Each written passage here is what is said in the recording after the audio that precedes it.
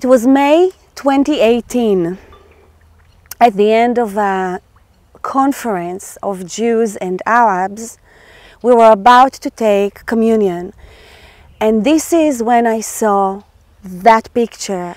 I saw the Jordan Valley as a wound, bleeding wound all the way from north to south. And what amazed me is that it was in God's heart, that big wound.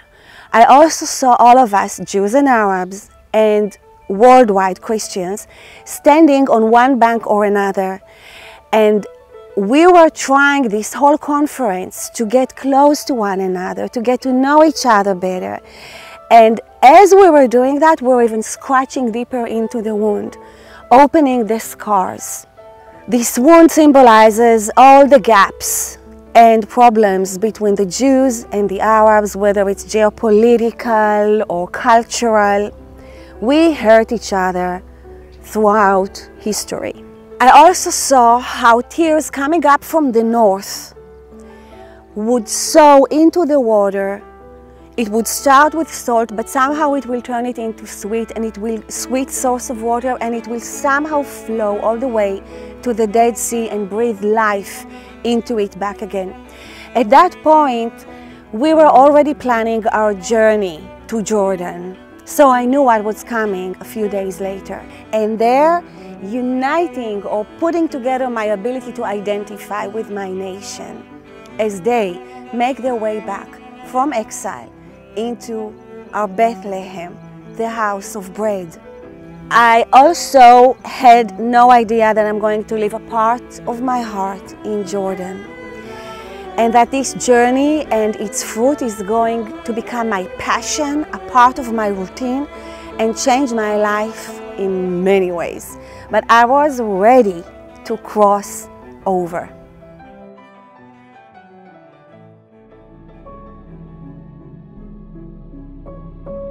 Priscilla, what does Jordan need to hear from me to be comforted?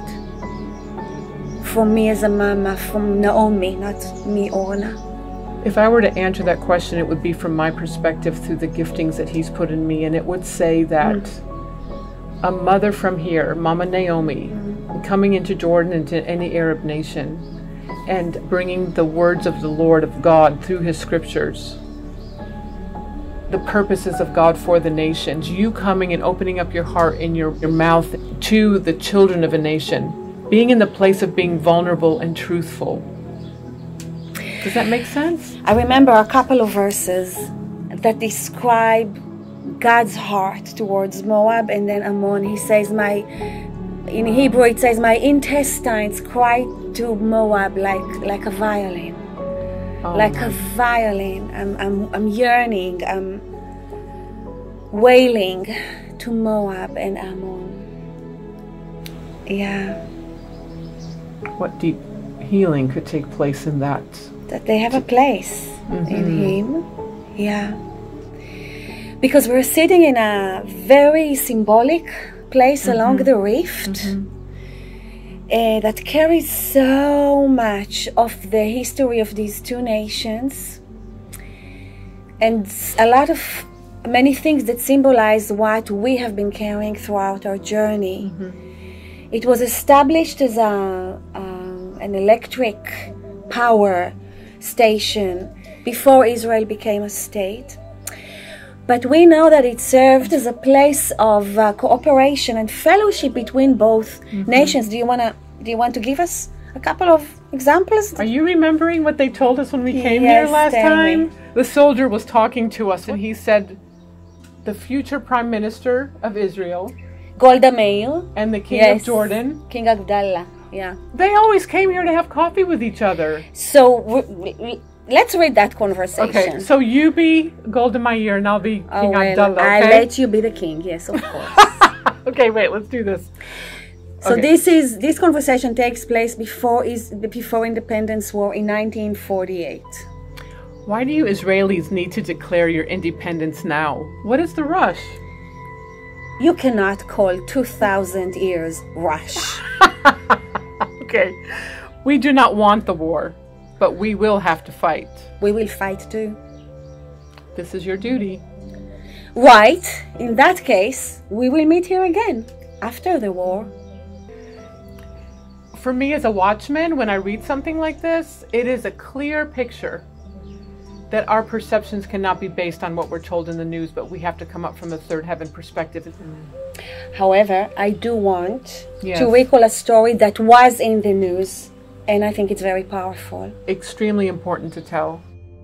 A Jordanian soldier that served here takes his weapon and he kills 7 Jewish girls that were touring in the area.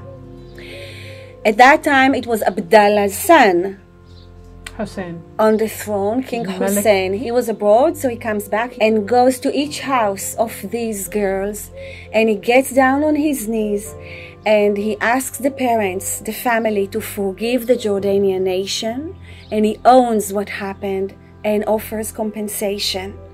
Of course, it hit the news, but what he did was so symbolic because he made it very clear this is not a Jordanian idea. It was just one man who lost his sanity that did it, and Jordan still wants to pursue peace.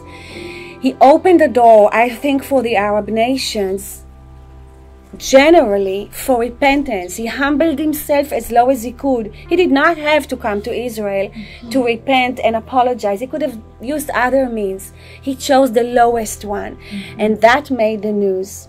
So this place, yeah, there was blood that was shed here, but it carries also a way to cross over. He crossed over. I think what is amazing about that story is that, and very painful, is that this place, when you and I came here and these gates were opened, it was the access point, it was the sharing point.